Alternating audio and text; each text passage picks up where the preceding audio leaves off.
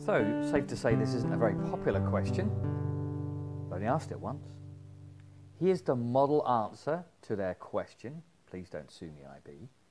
And before we deconstruct that, and by the way, you're welcome to pause it and read it. Before we deconstruct that and I try to explain it, you need to understand these terms. A polar protic solvent is a solvent that can make hydrogen bonds and arguably donate a proton, depending on what definition you look at. So we're going to use water.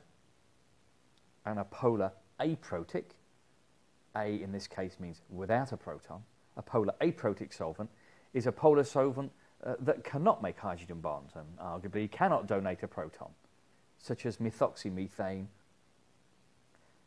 And the key term here as well is solvation. Solvation happens when the solvent surrounds an atom, a molecule or ion in a cage.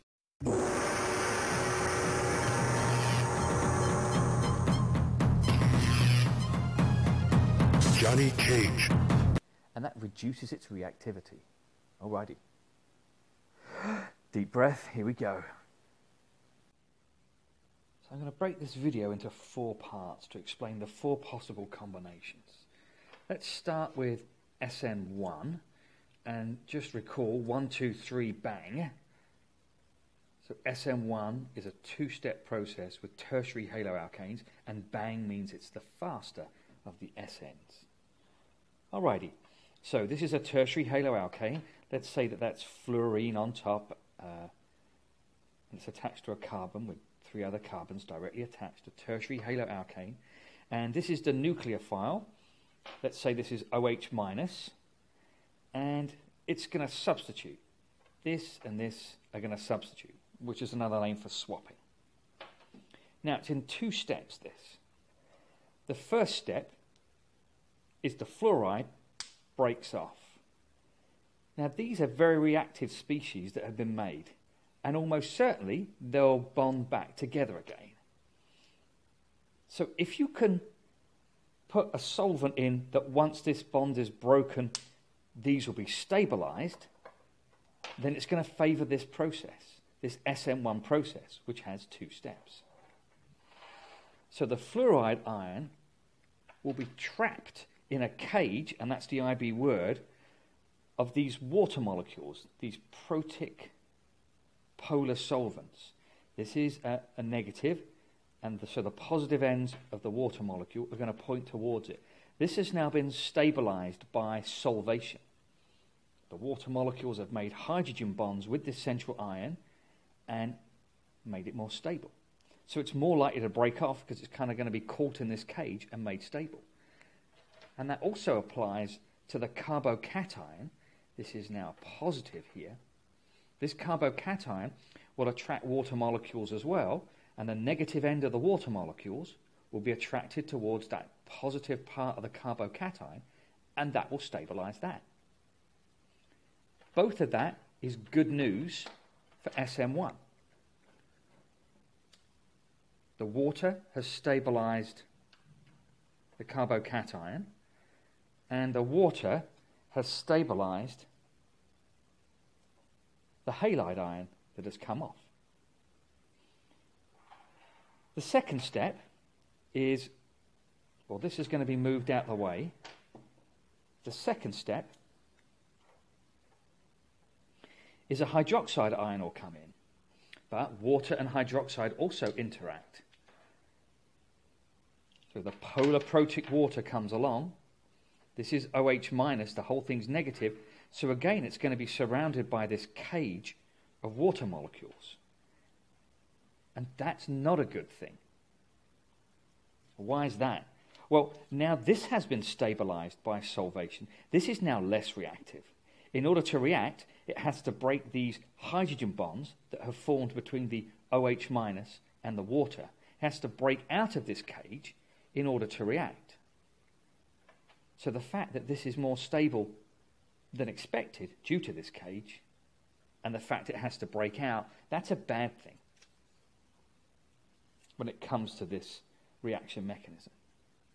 So Sn1, the 2 good things are that the water will stabilize the carbocation and it will stabilize the halide ion, and the bad thing is that you've also stabilized this hydroxide ion that you want to react.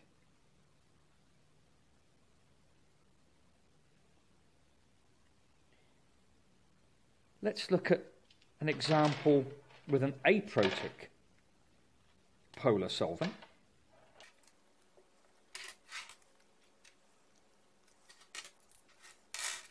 So let's say this is an aprotic polar solvent. So the bonds between the molecules aren't that strong. It's just a dipole-dipole attraction. Whereas with water, the bonds that were made were hydrogen bonds. For example, between the hydrogen here and the oxygen on that one. Hydrogen bonds are stronger than dipole-dipole interactions. So let's reset. The first part of Sn1 is the halide ion comes off. Now remember, last time the water came in and stabilized these. But these molecules, for example, methoxymether, these aren't very polar, and they're not going to make very strong bonds between the solvent and the halide ion. So they're not going to stabilize them much at all. So now when this breaks apart, they are not having enhanced stability by solvation. So that means it's less likely to happen. This is now unstable, and this is now unstable. You know what? So they'd probably go back again. That's the bad news. Well, the good news, here's the hydroxide ion again. Now, before, that was in a cage of water, which was stopping it reacting. But with these aprotic polar solvents here, the bonds that it's now caught in this cage are much weaker because the dipoles from these molecules here are weaker than the hydrogen bonds that were there from the water. The water before made much stronger hydrogen bonds. Here, it's weaker dipole bonds. So that's good.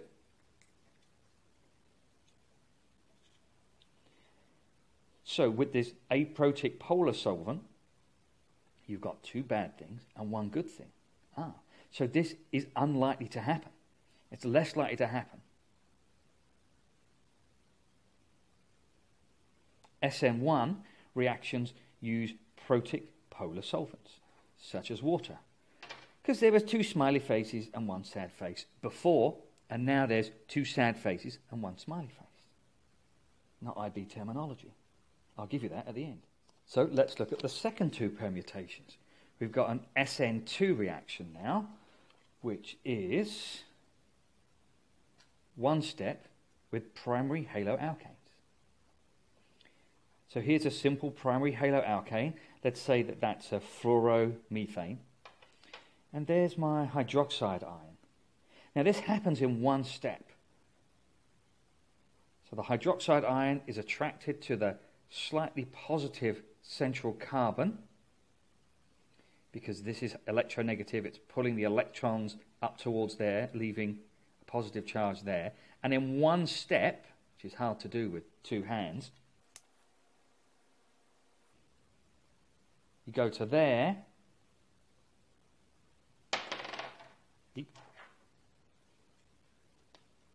so that was one step. Sn2 is one step. So let's see what the effect of solvents would be. Let me reset. Alrighty, so if I've got water, so the oxygen from the water molecules is going to be attracted not very strongly over towards this molecule here. And the carbocation before had a positive charge, so the oxygens were attracted over and solvated it. But now they're barely attracted at all because, to be honest, this barely has a dipole compared to the other molecule. The other molecule, that was big, fat 1+. Now this is slightly plus, slightly minus. So the water isn't really going to help here. Well, let's look over at this molecule, the hydroxide ion. Now, there's going to be a problem. This is negative, OH-, and so this is going to be caught in the cage. And so that's bad in terms of this reaction. This now has to break out of the cage, has to break the hydrogen bonds in order to react. So a polar protic solvent, such as water, is bad for Sn2 because the nucleophile is trapped in a cage of this polar protic solvent, and it needs more energy to break the bonds to get out and react. Resetting again.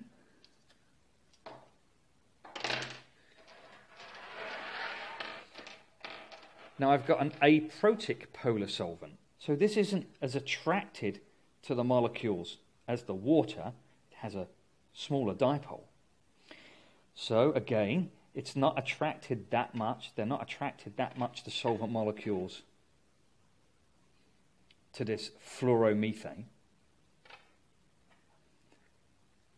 But they're also not attracted that much to the nucleophile, the OH minus.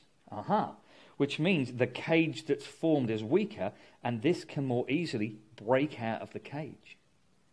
So for Sn2, aprotic polar solvents are good.